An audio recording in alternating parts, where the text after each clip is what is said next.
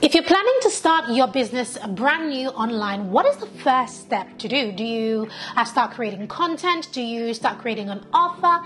Do you start talking to people? Well, this is the question that I'm going to be answering in today's Q&A video. So welcome, stay tuned because it is a really good one today. So today's question is really good and it says, I'm preparing to become a coach and I know this is something I want to do, but do I need to start creating content to build my audience before I do the registering process? Now, this is a good question. So my advice, if you are just initially starting out to build your business, isn't to register your business or to create content. It's actually to do some research. That is my biggest thing.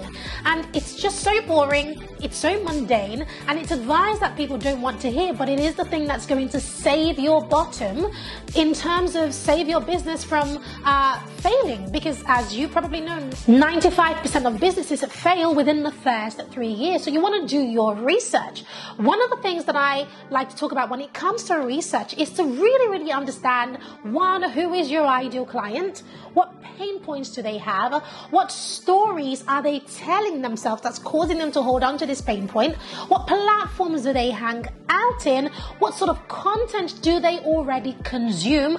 Who is already holding their attention? So those are 6 questions just to get you started.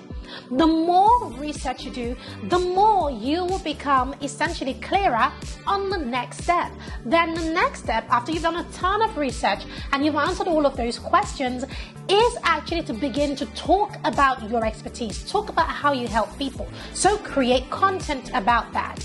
Now, I would do all of this before I even registered the business. Do you know why? Can I tell you why? Come a little closer, right? The reason is, in the midst of the research, a lot of people actually quit on themselves.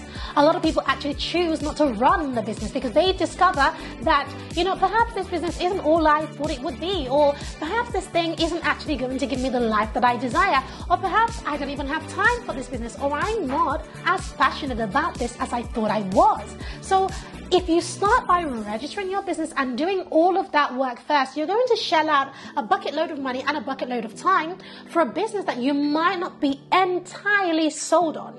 However, if you do it the other way around, do your research first, have that confidence, then you're able to move forward knowing that you are in this for the long haul. So I hope that has been helpful for you, and thank you so much to the person who dropped this question. Go ahead and comment below your questions so that I can answer it in the next Q&A Friday. That would be awesome. And if you're new to this channel, make sure that you like and subscribe to this channel. I publish 3 times a week. Turn on your bell so that you will be the first to be notified when we publish. Before you head off, make sure you check out this playlist of other Q&A Friday videos where I answer questions from our viewers all over the internet streets. Anyway, see you in my next video. Thank you.